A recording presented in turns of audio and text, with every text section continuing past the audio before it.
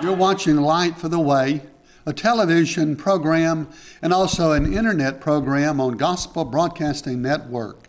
My name is Charles Cochran with the East Ridge Church of Christ, and it's always a special joy and an honor to be before you and let the Bible be the lamp unto our feet, the light unto our pathway. Remember the words of the psalmist when he would say, "Your word is a lamp unto my feet and a light for my pathway." Therefore, we have our program identified as Light for the Way.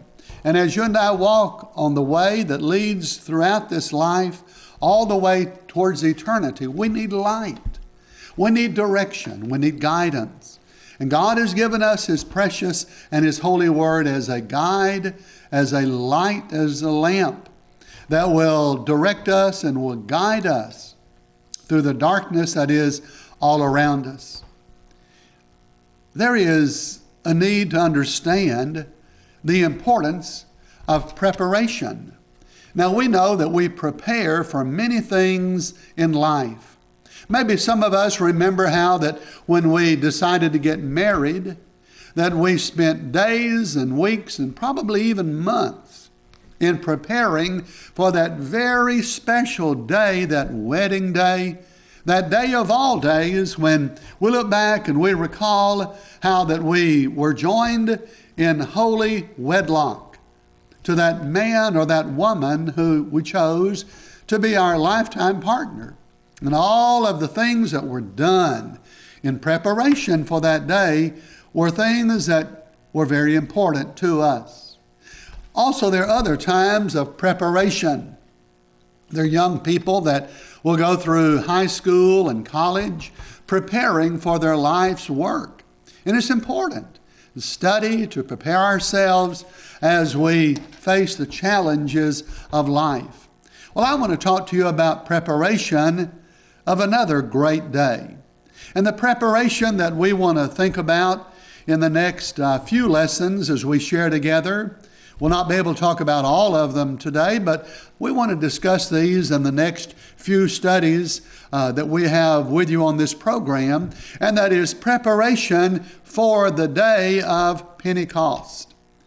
We know that in the book of Acts, the 2nd chapter, there was the great day of Pentecost that came, and the church of Christ was established on that great day. All of the Old Testament was pointing towards the coming of the day of Pentecost. All of the New Testament, after the church was established, it points back to that day of Pentecost. And so there is a focal point. There is an important day, a special day, when the church of the Lord was established in the year AD 33 in the city of Jerusalem. And the Bible describes the wonder and the joy and the excitement that must have filled all the city of Jerusalem when on that day, the day of Pentecost, the church had its beginning. I want to encourage you to be sure now that you are a member of the church that you read about in the Bible. We can open our Bibles and we can read about the church of the New Testament. We can read about the one body of Christ that was established on this day, the day of Pentecost in AD 33 in the city of Jerusalem. For the Bible says in Acts 2 and verse 47 that the Lord added to the church daily those who were being saved. Therefore, we talk today about the importance of preparing for the coming of this great day. How did Jesus prepare His disciples for the coming of this day? Well, we have by the inspired writing of Luke in chapter 1 of the book of Acts, some things that are revealed to us that help us understand how that Jesus prepared His disciples for the coming of the day of Pentecost. Would you listen to Acts chapter 1, beginning in verse 1, reading down through verse number 3. "The former account I made, O Theophilus, of all that Jesus began both to do and to teach, until the day in which He was taken up, after He through the Holy Spirit had given commandments to the apostles whom He had chosen, to whom he also presented himself alive after his suffering by many infallible proofs, being seen by them during 40 days and speaking of the things pertaining unto the kingdom of God. I would suggest the first thing that Jesus is doing here in preparing his disciples for the coming of the day of Pentecost is to share with them the proof of his resurrection. The resurrection of Jesus is a bedrock of our faith. If you take away the reality of the resurrection of Jesus, you take away the heart of the gospel of Christ. For if Jesus is not risen, if he is not raised up from the dead, then Jesus is not the Son of God. And if Jesus is not the Son of God, he is declared to be an impostor. He is declared to be a deceiver. You and I cannot believe in him. We cannot commit our lives unto him.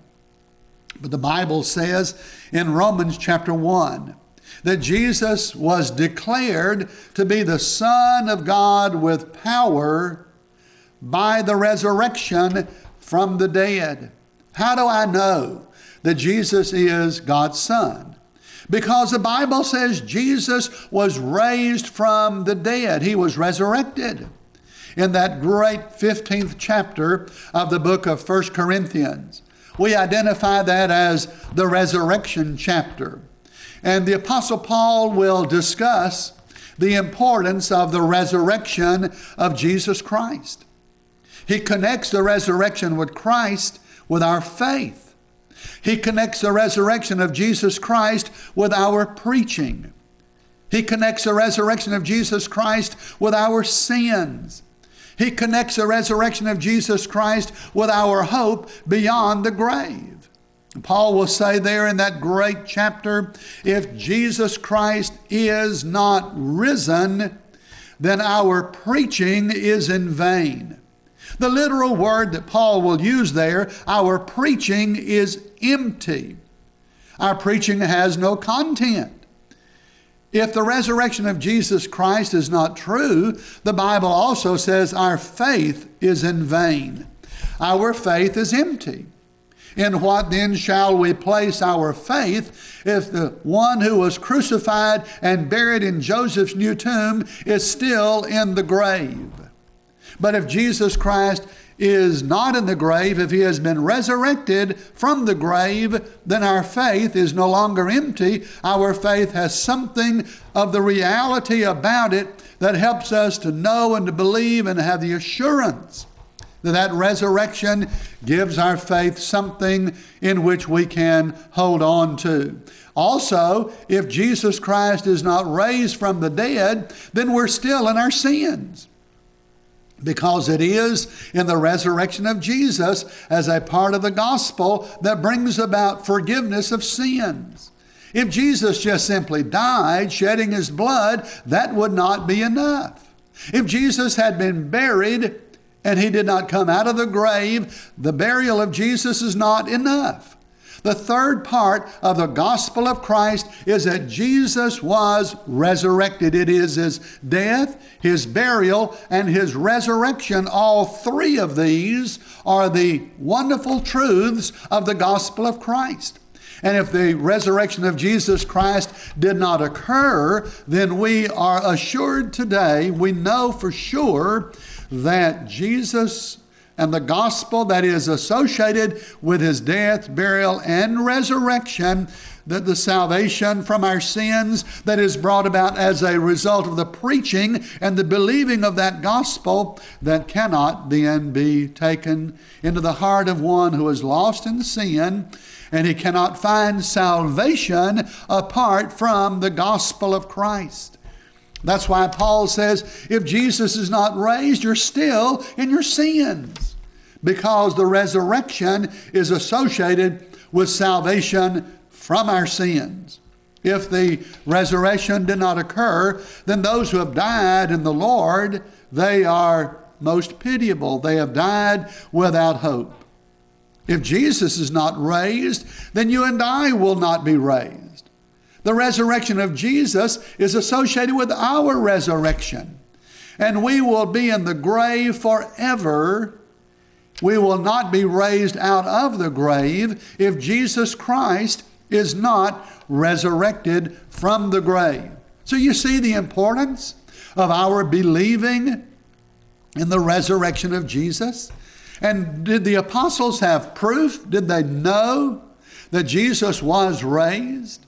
Well, in the book of Acts chapter 1, the writer Luke tells us that three things were evidence or proof that Jesus manifested to the apostles, demonstrating to them his resurrection. First, he appeared to them. They saw him, and they, with their physical eyes, they saw that Jesus was indeed raised. He appeared in their midst. And as they looked upon the body of Christ, in fact, Thomas was able to reach out his hand, put it in the hand of Jesus, reach out his hand and put it in the side of Jesus. And Thomas said, "My Lord and my God." Thomas saw the body of Jesus as it had been raised. They would sit by the Sea of Galilee, and these disciples and Jesus would eat together. A breakfast was shared by Jesus and these apostles. So they saw him. Not only did they see him, but the Bible says there was time proof. The time that Jesus was on the earth between his resurrection and his ascension up into heaven was 40 days. 40 days. Jesus appeared to these men. And those days were such that it was not just one day or just 1 hour, but there were many appearances of Jesus to so many of his disciples, not only his 12 or the 11, but also other disciples. Over 500 brethren at one time saw him. And so we have the time proof that Jesus has been raised again. 40 days. He walked upon the earth after he is resurrected. And also we have the audible proof. For the Bible says that Jesus spoke concerning the things of the kingdom of God. And as Jesus spoke, these apostles heard what he was saying to them. So we have the evidence and the proof of Jesus' resurrection because the apostles saw him. You have the time proof, 40 days that he walked upon the earth. You also have the audible proof because he spoke to them and they heard what he was saying unto them. You see, our faith is not a blind thing today. Our faith is real. The Bible says, prove all things, hold fast to what is good. And the law of rationality says we ought to justify all of our conclusions by adequate evidence. We have the adequate evidence of the many infallible proofs of the resurrection of Jesus. And the resurrection of Jesus Christ then instilled faith in the hearts of those apostles. And as they remembered and they saw and they knew their Lord had been raised from the dead, they went out with great joy, sharing that wonderful message of the gospel that involved the resurrection of Jesus Christ, our Lord. Thank you for watching. Have a great day. Praise the Lord.